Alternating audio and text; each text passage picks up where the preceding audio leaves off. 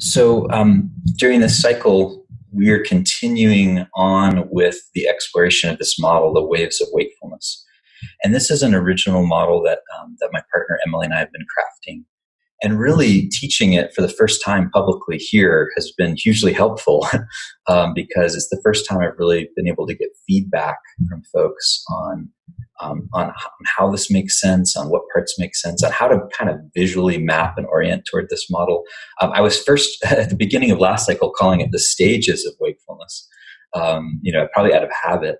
And then as I started to try to like visually map this thing, I was like, wait, there are no stages here. This is just a wave. So that's interesting. So now it's the waves of wakefulness. And the last cycle, we really explored the back half of this model, the sixth, fifth, and fourth positions of emergence, integration, and no escape, which taken together, I would describe as the process of waking down to life. Coming into life more fully from this position of really great awakening. So this cycle, we're going to focus on the first half of this model, the first, second, and third positions of initial glimpse, on demand, and then always, already. And just a kind of linking to the other map that we often will use called the phases of insight. The phases of insight is a process, of course, of insight. And in that process, in that model, the last phase is called completion. And when one has worked through all of these phases of insight, from seeking to effort to the breakthrough to disillusionment to equanimity and finally completion, the first time through the phases of insight completely and fully is and marks the beginning of this waves of wakefulness. So the first time you experience completion, that moment of completion is the initial glimpse. It is in more traditional Buddhist terms, the first stage of awakening. And so these two models connect directly. And the phases of insight continue in the same way that the moon continues to go through phases. Insight continues to go through phases as we go up and through and down and around again these waves of wakefulness. So it's a kind of fractal model in that you can zoom in at any point on the wave, say into the always already position, and then you'll see these little waves within the wave, phases in the wave. So it's not just one thing. It's more multidimensional than that, our life. And of course, this map doesn't even capture the full dimensionality. No map can do that. But it's an attempt at trying to describe some of the common territory that one experiences on the path of awakening, of paying attention. And so I think it can be helpful, even though it's inaccurate, can be helpful to have a map and hopefully a decent map. So that's what we're shooting for here. And I wanted to zoom in, in particular on the top of the wave, the top of the waves of wakefulness here, and talk a bit about this position, or you could say this attainment of always already. And to link this map to the Buddhist tradition, which I think is important because it is a Buddhist map in a way. It's a contemplative map. For me, this position of always already, it corresponds directly with, in the early Buddhist or Theravada maps, it corresponds with what they call the fourth path, the full enlightenment, arhatship. And then it continues, interestingly, beyond that. And in the Zen tradition, this really corresponds to me with another map called Tozan's or Dongshan's 5 ranks. It corresponds with the third rank, or another way of putting it, it corresponds with this experience of what's called Dai Kensho, great enlightenment, in that it's complete. It's complete. And I ran across this quote from Ramana Maharshi. I wanted to share that. For me, it gets at the heart of what this position of this phase of practice is like. And here Ramana shares There is no greater mystery than the following. Ourselves being the reality, we seek to gain reality. We think that there is something hiding our reality and that it must be destroyed before the reality is gained. That is ridiculous. A day will dawn when you will yourself laugh at your past efforts. That which will be on the day you laugh is also here and now. And that last part is really key. That which will be on the day you laugh at your own past efforts is also here and now.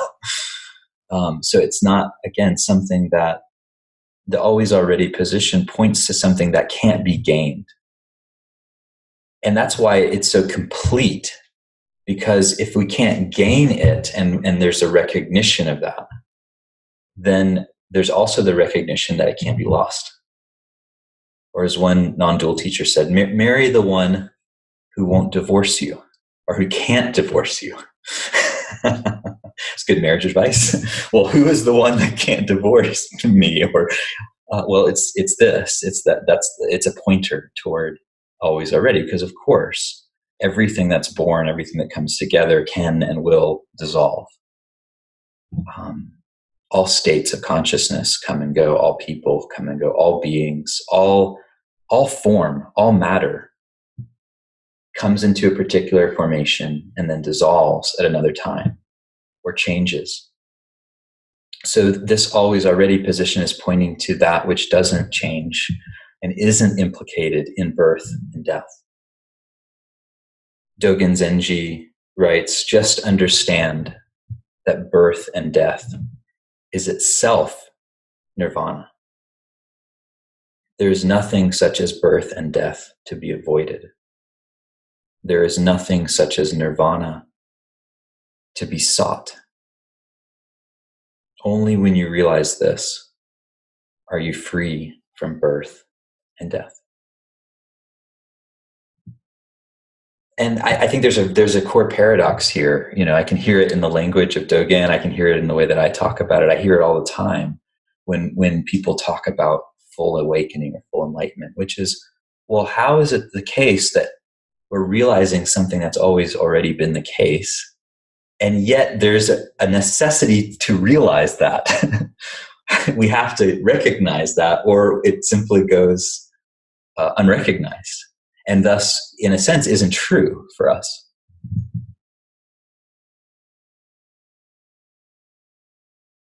And I think this is one of the core paradoxes of the spiritual journey, and it really only resolves itself at this position. That's one way to know that you're here, is because that you get what one of my teachers, Kenneth Folk, called the cosmic joke.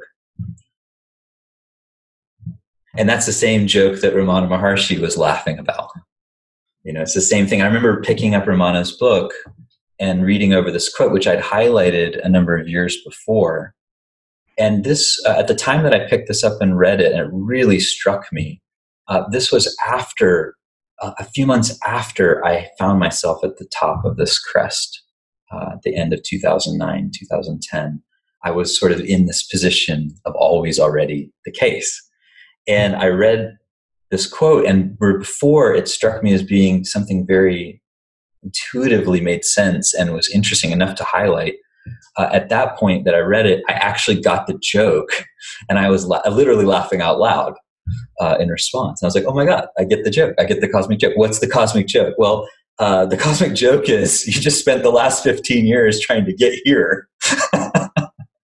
I remember I was hanging out with a Zen teacher, Jumpo Roshi, and we're getting ready to interview him for Buddhist Geeks. And we had a studio that was right above this coffee shop in Boulder, Colorado. That was was a delicious place to get coffee. And we were down there, and Jumpo was grabbing like an espresso or something. I said, Jumpo, where do you live? And in characteristic Zen fashion, he looks at me with this stern Zen look and goes. So yeah, that's where we live. We live here, always already. That's where the Zen master abides. And then hopefully the Zen master can also say, I live in Missouri. You know, both and. But that's a little further. That's integration. And maybe Jimpo is trying to just test my awareness. So my response to him, which is a very smart ass, I said, "Oh, you live in the cup." Which, I knew what he was saying, but I was testing him back.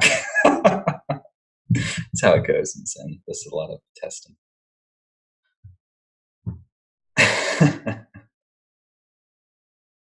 The other thing I wanted to mention about always already is it's a model that comes out of the Tibetan Vajrayana tradition. And the basic idea in Vajrayana is that you have the ground, then you have the path, and then finally you have fruition.